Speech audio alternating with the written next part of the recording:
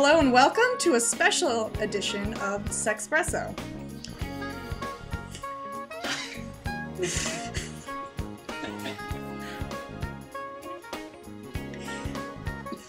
So this time around we're having a little technical difficulties in the computer downstairs, so I'm joined with #BoysAndOtherProblems, Nick Lowe.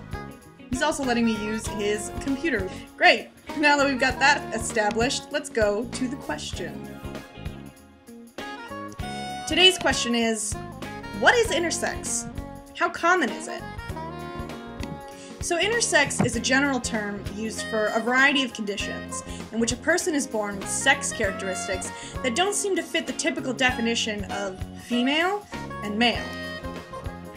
These variations in sex characteristics include chromosomes, a structure of DNA, protein, and RNA that carry genetic information in the form of genes, gonads,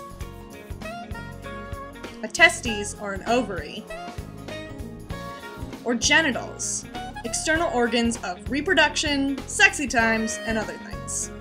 Such variation may involve genital ambiguity, in which outer genitals do not have a typical male or female appearance, and combinations of chromosomal genotype, which contains many genes, regulatory elements, and other nucleotide sequences, and sexual phenotype, the composite of an organism's observable characteristics or traits other than XY male and XX female.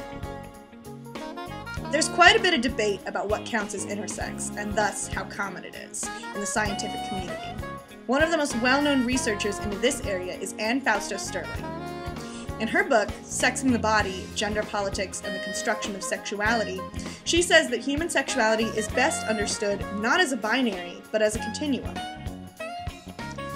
She says, when male and female stand on the extreme ends of a biological continuum, there are many bodies that evidently mix together anatomical components conventionally attributed to both males and females. The implication of my argument for a sexual continuum are profound. If nature really offers us more than two sexes, then it follows that our current notions of masculinity and femininity are cultural conceits. Fausto Sterling says that 1.7%, or 1 in 100 births, present with some form of intersex. A different researcher, Leonard Sachs, in an article titled, How Common is Intersex? A Response to Anne Fausto Sterling, says Fausto Sterling identifies 5 sexes: XX and female, XY and female, XX and male, XY and male, and individuals with mixed or ambiguous genitalia. All the examples in her book are based on those 5 sexes. Leonard Sachs says that her 1.7% statistic, however, is based on including conditions that he doesn't believe fit the definitions of intersex and in fact don't fit in with these 5 sexes. Her arguments that human sexuality is a continuum rests on her claim that intersex births are fairly common, and defines intersex as any individual who deviates from the Platonic ideal of physical dimorphism, obvious differences between male and female, at the chromosomal, genital, gonadal, or hormonal levels. He says that her definition is too broad and includes people who are undiagnosed because they present no symptoms, i.e. are indistinguishable from other males and females. Sachs defines intersex as conditions in which A, the phenotype or reproductive organ is not classifiable as either male or female, or B,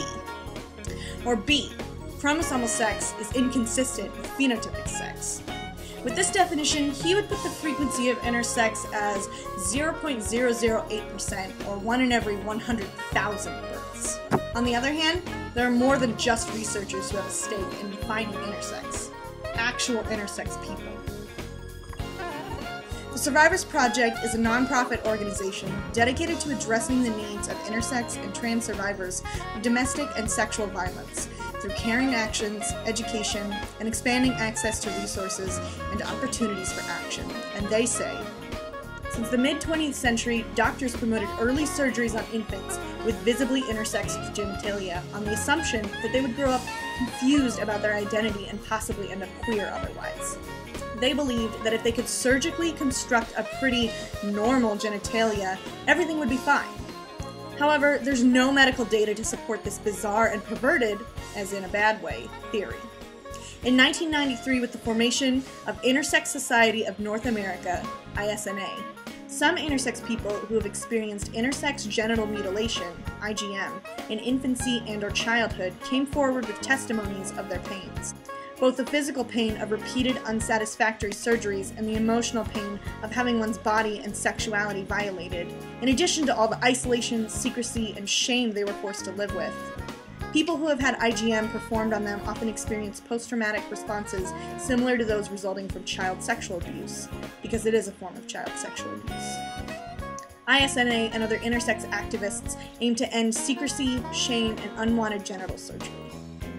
So if you're interested in more about intersex, about how common it is, what specific conditions count as intersex to the intersex community and the scientific community, you should look up ISNA.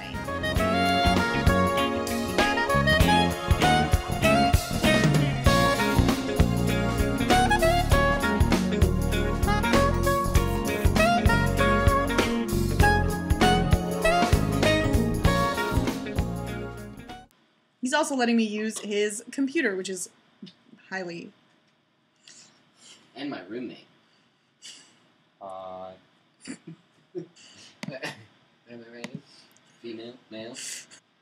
How do you spell chromosomes? O-S? Oh. O-M-E-S. Okay, cool. Gonads. She says, gonads. Oh shit, I had the marker in my hand that whole time.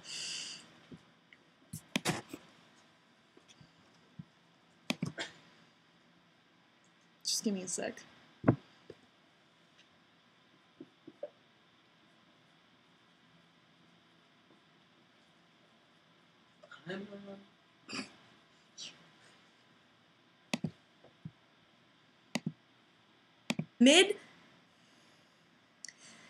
Since the mid-20th century, doctors promoted early surgeries.